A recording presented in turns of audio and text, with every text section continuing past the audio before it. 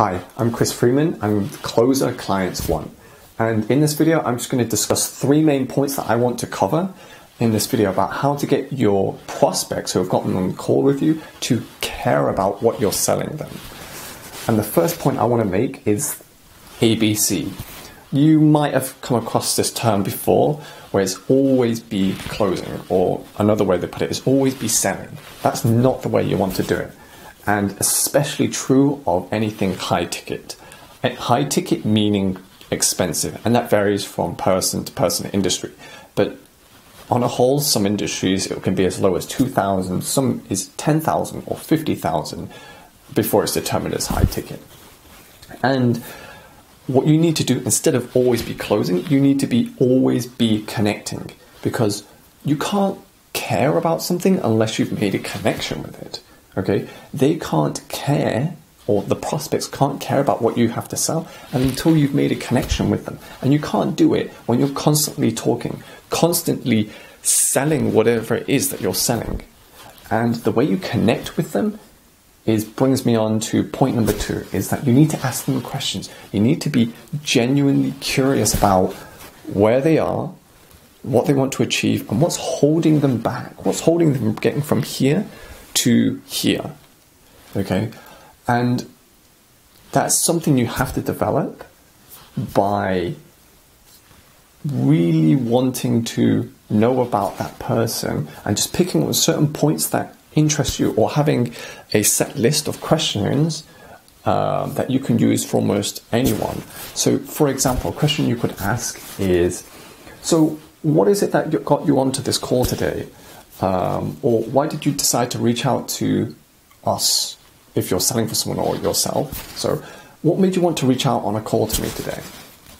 And then they'll tell you the reason why they got on the call. So for example, let's say you're selling a life coaching package that helps them to deal with a relationship problem. Okay, they might go and say, oh, I got on a call with you today because I'm having a bit of trouble with my relationship and this thing happened and it's making me feel like this, and I want to be able to achieve this. So, and I saw you guys on YouTube or whatever, so, and then I enrolled, and I'd like to know what are you guys offering more that could help me with this problem.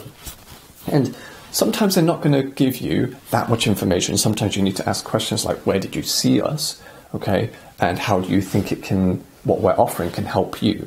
Okay, you're showing that you care. You're being genuinely curious about their life. What's their troubles? What are they doing? And if they don't have to seem any urgency or any huge issue, okay, because some people don't have that. Their needs aren't as high, okay, you're going to ask them, so what is it you want to achieve, okay? Because maybe, or sometimes, their pain's not so obvious. Sometimes it takes a little bit more connecting, a little more digging deeper into their pains and their current situation before they'll really open up to you. Some people just take longer. And the third point I want to bring across is you need to listen. Not too many people listen. I've had people on calls who've tried to call me to sell, where they will say, when I've pointed out to them, you're not listening to me, okay? I've said all of these different things, but you're still continuously pitching to me, and I don't feel that you're listening. And yes, they will say they're listening, but then they continue just pitching, and it's really frustrating. And how do you show the other person or make them believe that you're listening to them?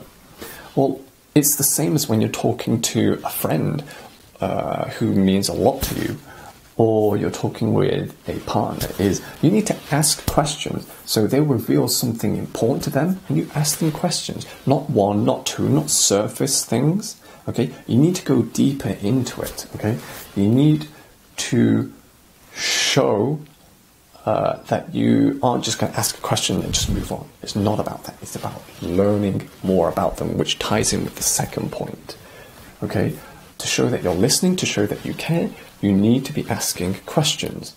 That's what you need to always be doing. And don't always just ask questions so that it feels like an interrogation, because no one likes it when it feels like an interrogation. Don't be afraid to reveal a little bit about yourself and talk a little bit out, but try not to project too much of your own values onto it, because at the end of the day, it's all about them. And if you can help them, if you can help them overcome whatever objections they have, and to move them from being curious to identifying that, yes, they do have a problem that you can help them with, to them investing and helping them with that. So if we're to quickly recap those 3 points, it's always be connecting, not always be closing. This second point is to be genuinely curious about their life, their current struggles, their targets. And sometimes it takes a little bit longer to connect with them or to get to certain points that you need to identify before moving forward. And the third one is always be listening by asking questions that go beyond the surface of whatever they're talking about. Try to dig a little deeper into their situation. And once you've accomplished all of those 3 things, then that person gets a sense of feeling that this person really listens to me. They really care about me. Okay, and then they're going to be more open to whatever it is that you have to be saying, because you've built that connection, that bridge, and that's really strong thing to do. And it makes it so much easier and less stressful for you, because when you're pitching all the time, you're speaking most of the time, and you're not going to come across as a person to help them when you're just talking too much. So that's all for this video, and thank you for listening. If you liked what you saw, then just like or subscribe and comment down below to let me know what you think. If you've got any questions about this video or any future videos, then just comment down below and let me know, and I look forward to seeing you in the next video.